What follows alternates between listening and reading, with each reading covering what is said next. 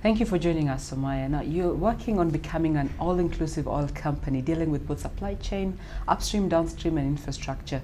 Tell me more on what is being done to actualize this. Currently, we are what we call a vertically integrated oil company, which means we are in all sectors of the business. Downstream, which is the retail sector, where we have retail stations. Midstream, which deals more with infrastructure and depots and terminals. And upstream, which is now dealing with the oil exploration itself. So in Kenya, we are actually currently the only fully vertically integrated company. What we want to do now is enhance our status within all these areas so that we move into acquiring much larger positions in the different areas and really entrenching our position as the market leader as far as being vertically integrated is concerned.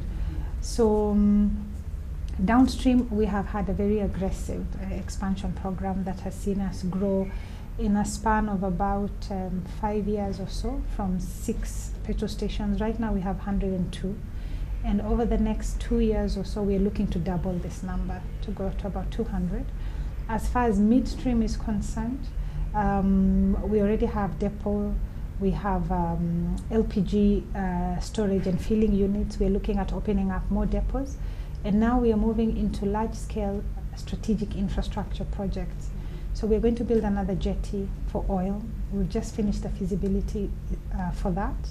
And we are now soon going to tender out for partners to build the single buoy mooring. And we are also then going to start the process of putting up strategic petroleum reserves.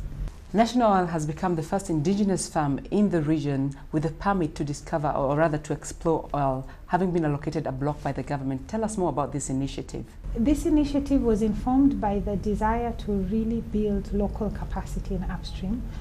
And the situation before was that government, through National Oil, has a back-in interest in all oil exploration blocks in the country. But that is when commercial discoveries are confirmed, which means that throughout the initial process of the exploration works that is going on, you're not on the table or you're not in the field. You come in later when commerciality is confirmed. And so we took the decision that for us to build Kenya's capacity, we have to be on the ground from day one. And so we applied for our own block. We actually went through the process that any oil company does. We had to prove what will be our work program. And I'm pleased to say that so far, we're very happy with the progress. We've just finalized acquisition of FTG, where we had an aeroplane here flying the full tensor gradiometry. We are awaiting the results, and at the same time, we are now tendering for our seismic. So we look forward to conducting our own drilling campaign within our block, probably in 2015, and to being the first indigenous Kenyan company to discover oil within Kenya. With commercialization, how are these dynamics of oil and gas discovery expected to impact on East African economies? East Africa was always anticipated that it was going to be the last frontier for oil and gas because everywhere else, the big oil, the easy oil had been found. So really the last remaining frontier was East Africa, where we hadn't yet made our discoveries.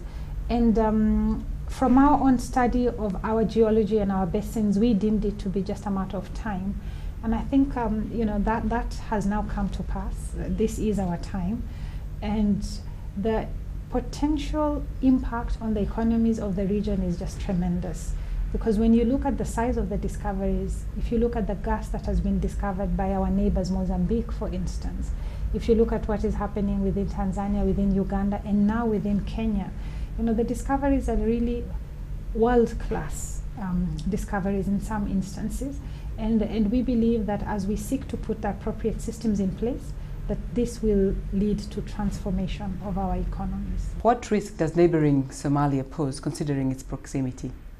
I think that the recent efforts that we have seen within the region really to help bring back stability and peace to our neighbor Somalia will result in positive impacts for all of us, because the reality is that the benefits of having peaceful neighbors across the region cannot be understated. And so as Somalia seeks to stabilize itself now and to grow and enhance its own economic activities, we foresee a lot of positive benefits to us and to the region. Going forward, what are National Oil's strategic plans? Plans are to be the market leader. That will see us aggressively expanding our retail outlets across the country. And now that, with the new constitution going into a county system, we intend to be in every county in this country. And so we have quite an aggressive expansion program in that regard.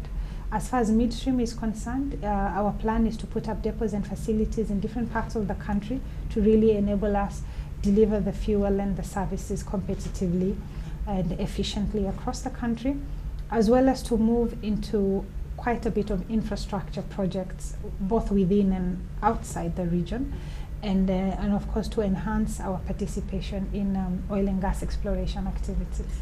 And finally, Summaya, what is the general outlook for 2013 with reference to the mining industry in Kenya? The outlook that we are anticipating for the country,